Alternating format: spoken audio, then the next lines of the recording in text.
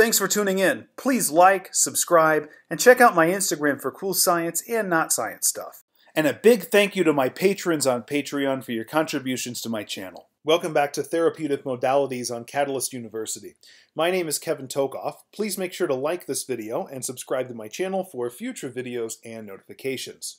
This video is going to be all about cryotherapy, which is just a fancy term for using cold as a therapeutic modality. So anytime we use something cold like an ice pack to get some positive benefit, that is cryotherapy.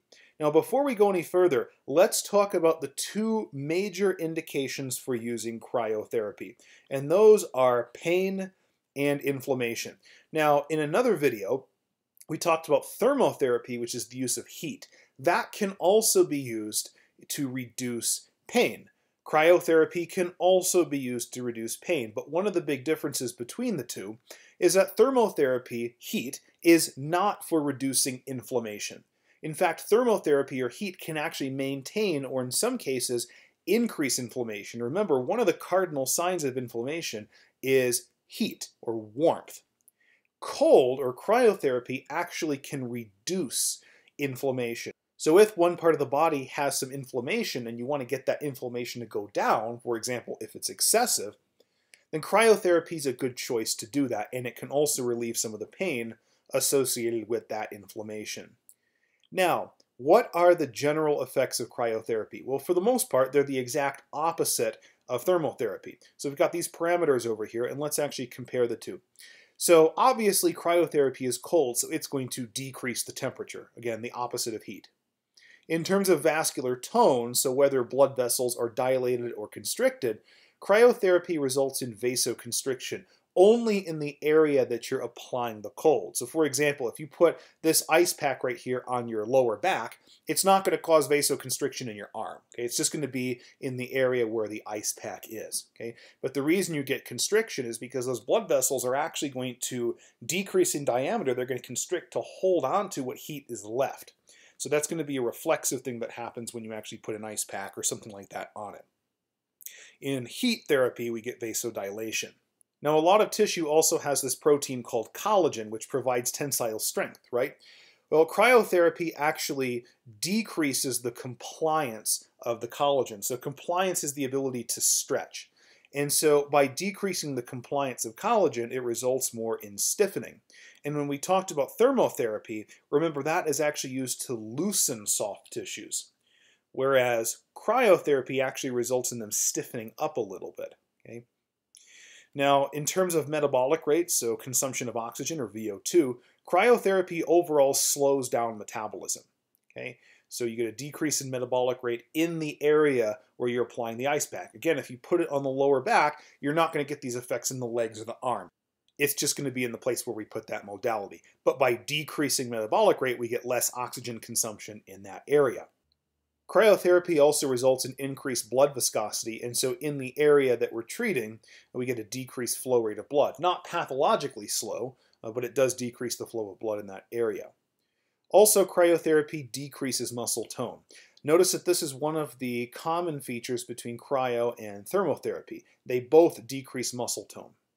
They also both decrease pain. So those are the two factors here that are common between the two different types of therapy. But cryotherapy results in decreased muscle fatigue. So actually in the cold, muscles actually fatigue more slowly, whereas in the heat, so thermotherapy, muscles actually fatigue more quickly, especially if that heat is prolonged. Okay. Also notice that for cryotherapy, we get a decreased flow of blood and lymph. Again, this is due to increased viscosity that we talked about and overall decreased kinetic energy. This is the opposite of what we see for heat. And then with cryotherapy, we get decreased capillary permeability and blood cell motility. This last one's not as important. What is important to understand, though, is that cryotherapy, like thermotherapy, can be used to decrease pain, and then cryotherapy can also be used to treat inflammation. So these are our four major cryotherapeutic modalities. Before we get into all of these, let's actually discuss a couple of things that are often overlooked that we need to understand. So let's say we put one of these modalities on a patient. So here's a cold pack on the left lower back. We need to understand what the patient is expected to feel, because they need to know what they're supposed to feel. So if anything is abnormal, they can tell us to stop, and then we stop the treatment. So here's kind of a flow chart of how sensation is going to change in this area where we're applying the cold. So initially, it's just going to be an uncomfortable cold. Okay, we've all had that feeling. As we leave this cold pack on there, the uncomfortable cold feeling is going to progress to a stinging feeling. And then eventually the stinging feeling is going to progress to burning or aching. And then from there, eventually it will stop at numbness. Okay? In many treatments, we're actually looking for this numbness. And different cryotherapeutic modalities will actually achieve this numbness at different times. So we need to be aware of that. So this is kind of the progression of how sensation is going to change in that area. The other thing that we need to understand are the contraindications to cryotherapy and the precautions. The absolute contraindications are things you would never, ever, ever do, regardless of where on the patient's body you're actually applying the cold. And those are cold hypersensitivity, cold intolerance, cryoglobulinemia, paroxysmal cold hemoglobinuria, and Raynaud's disease, also called Raynaud's phenomenon. Now these first two right here, these are actually what we might see in a condition like sickle cell anemia. So normally those people are going to have less tolerance of cold to begin with. However, when those patients are actually in what we call a sickle cell crisis, they become extremely susceptible to the effects of cold. So they have both cold hypersensitivity and cold intolerance. So someone with that condition, especially in a crisis, you would never use cryotherapy regardless of where on the body it might be indicated. Now, relative contraindications include regenerating peripheral nerves, circulatory compromise, or peripheral vascular disease. These depend on where on the body you're actually applying the cold.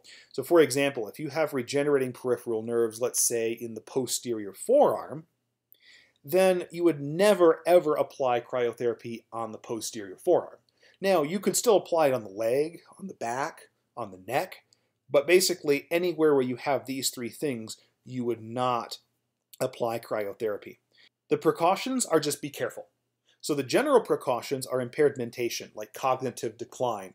Basically, if they're not alert and oriented ×4, you want to be really careful when you're using this, because they may not be able to tell you if something's wrong. They've got cognitive decline. Also, very young or very old patients, these populations may actually have lower sensation than the normal population. And so with lowered sensation, if something over here on the far right is not going according to plan, they may not be able to tell you. Also, very young patients may not even be able to talk yet if you're doing this on a really, really young individual.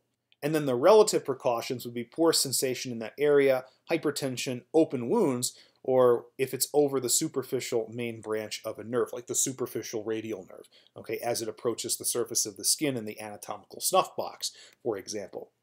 Now, hypertension would be a precaution because what did we say one of the effects of cryotherapy was? Vasoconstriction. And so if there's hypertension, what does vasoconstriction do to blood pressure? It increases blood pressure. Okay, so that's a precaution there.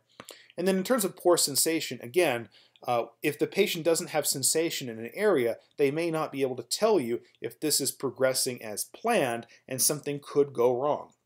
Please make sure to like this video and subscribe to my channel for future videos and notifications. Thank you.